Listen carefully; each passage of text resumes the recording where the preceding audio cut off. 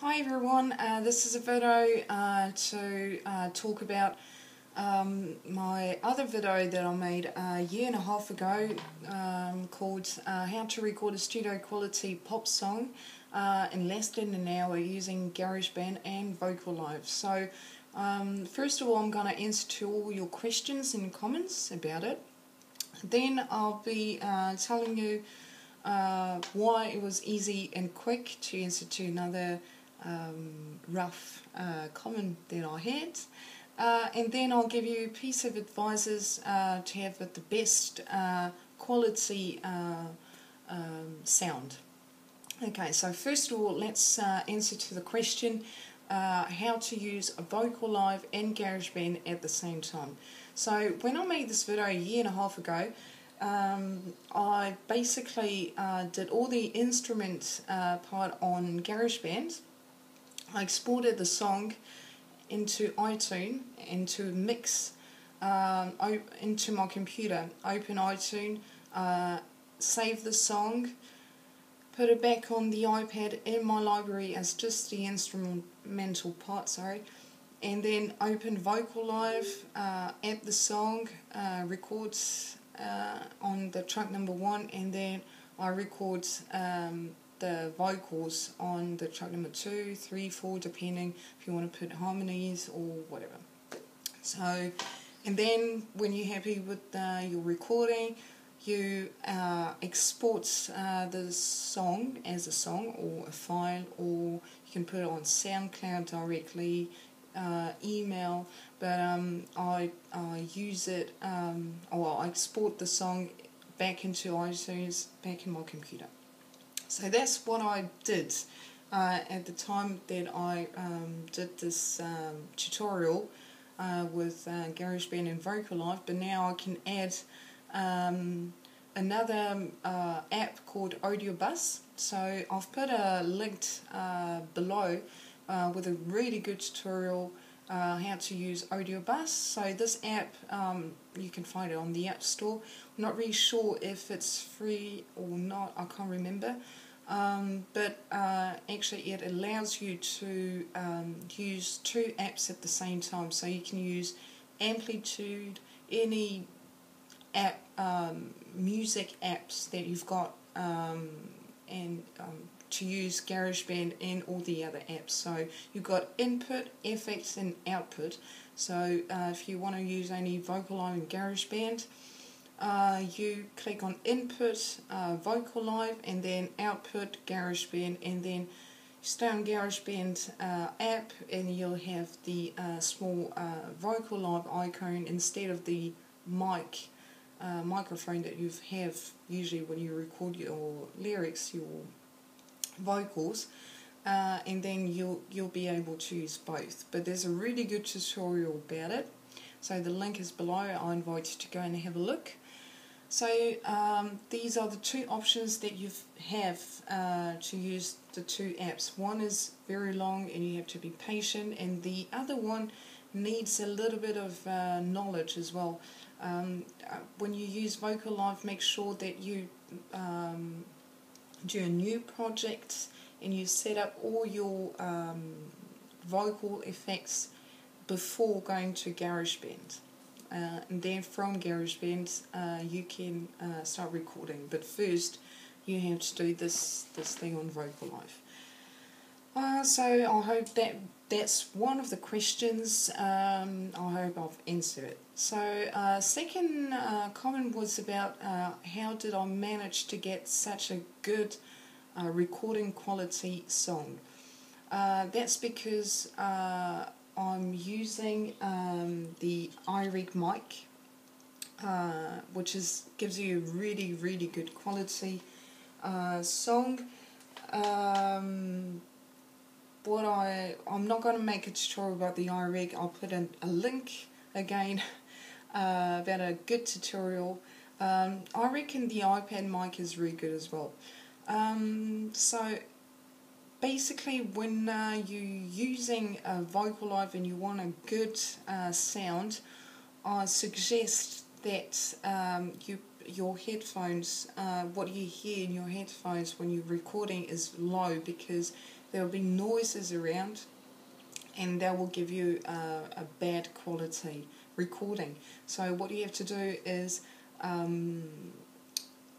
turn down a little bit the instrumental part that you've got from GarageBand into VocaLive, and when you record, make sure first of all that you, for example, in your bathroom, because there's a natural reverb, or in a place in a room where you've got carpets, or not next to a window, or so that's a trick that I'll give you for a good quality song.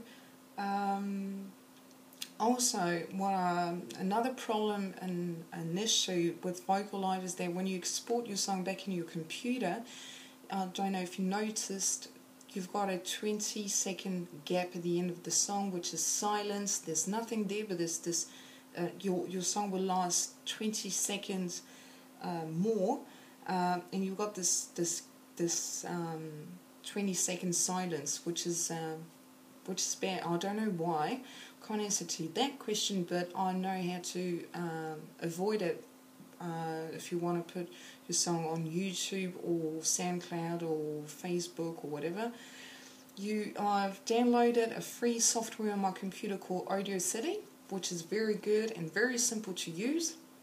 So what I do is open Audiobus, import the song that I made out of VocaLive and GarageBand, and I just delayed this 20-second silence at the end of the song, and then I just export the song back into my desktop or file or whatever, and my song is ready to be downloaded into YouTube, SoundCloud or whatever. So this is a little trick according the sound and the quality of your recording. Now, I had a nasty comment or a rough comment. Well, out of 30 comments, I only had one bad one, saying there was a lie that you can't record in less than an hour. Yes, you can do it. That's easy, because I answered to this person saying that I didn't use any instrument. I didn't use my guitar, I didn't use my bass, I didn't use anything except as an instrument, my voice. I only used loops and smart instruments, so that's why it was easy to record a stereo quality pop song, as it's in the title. So I'll give you piece of advice how to record a simple song on GarageBand, just the instrumental part, of course. So if I want to cover a song known, like, let's say, Foster People, Pump the Kicks, okay? I went on the website called ultimateguitar.com. I got all the chords, I wrote it down, went on GarageBand, okay? Open GarageBand, new song. I selected first of all the beats, very important. Then my first track is the drums, so I select the drums and I've got my first track. The second track will be automatically a small instrument, but a lead instrument will be the guitar or the piano. Also using the chords that I got on Ultimate, so you just record that as a loop, and that will be all along the song, the same chords, okay? You do the same thing, so drums, a lead instrument, guitar or piano or both, the bass, okay? And you just select the length of the song you want. Usually I put into 100 section. I don't know the name of the thing, because I'm French, so it's in French. But I'll go into 100, that's roughly 5 minutes recording. So it's only loops all along. And then my next track will be a vocal lead track. you're going to say, oh, but she's recording her vocals on VocaLive, and now she's saying that she's using vocals on GarageBand. Why is that? I'm using a track, this vocal track, to help me to know when the chorus starts and when there's the second verse and when there's the bridge starts and everything. So it just gives me a guideline. It's a guideline track that I'll delete at the end, just to help me to know when should I cut this section to to make the song more pop, or because if you just do all the tracks like that, just loops, it's gonna look really plain. So if sometimes you just cut the guitar, a little bit of the guitar, and just put just the bass, for example, it gives you another atmosphere in the song.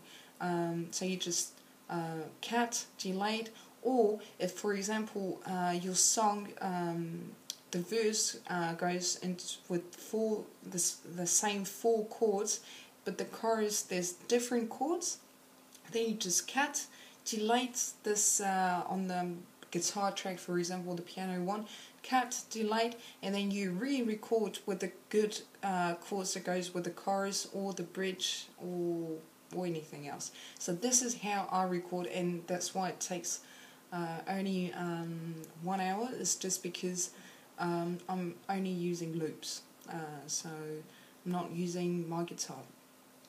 If you want to use your instruments, or if it's your original song, of course it will take a bit longer.